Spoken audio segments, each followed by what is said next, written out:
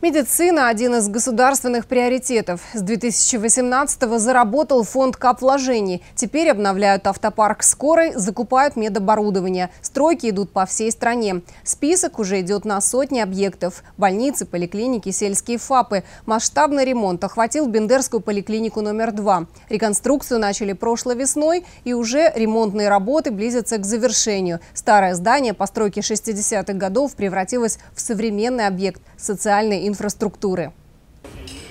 Бендеры – детская поликлиника по Калинина. Капитальный ремонт здесь идет уже больше года. От прежнего здания остались только стены. Все остальное новое – крыша, окна, лестницы, полы, межкомнатные перегородки. Заново сделали отопление, канализацию, провели электропроводку. Это все отопление было, советские еще чугунные, они забитые все были. Мы полностью поменяли.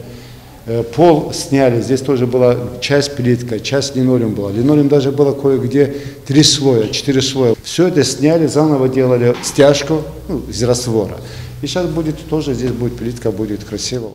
Полы из плитки будут в коридорах и в кабинетах поликлиники, а еще везде подвесные потолки и водоэмульсионные панели. Эстетично и гигиенично. Лестничные проемы тоже стали здесь шире и удобнее.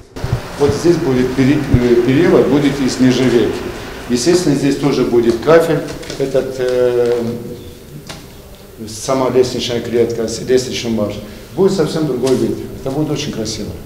И это будет там и для детей будет там поручень, чтобы дети могли подниматься, и для взрослых будет. Чтобы в поликлинике зимой было тепло, а летом прохладно, стены облицевали пеноплексом. Сейчас строители работают над фасадом здания, укрепляют декоративные элементы, красят, белят, обещают, что он будет ярким и красочным. Поликлиника же детская. Еще здесь нужно установить пантусы и сделать навес над парадным входом. Недели через 2-3 сюда уже начнут завозить новую мебель и оборудование. Деньги на это, как и на ремонт, выделили из фонда капвложений. Только строительные работы обошлись почти в 6 миллионов рублей. В поликлинике запланирована прекрасная уютная детская комната, которая позволит ожидать безболезненно деткам своей очереди к врачу. Это прекрасные просторные палаты дневного стационара и кабинет, которым мы гордимся, это кабинет ЛФК. Также есть некоторые тренажеры, которые также были закуплены из фонда капвложения для восстановительного лечения детей-инвалидов.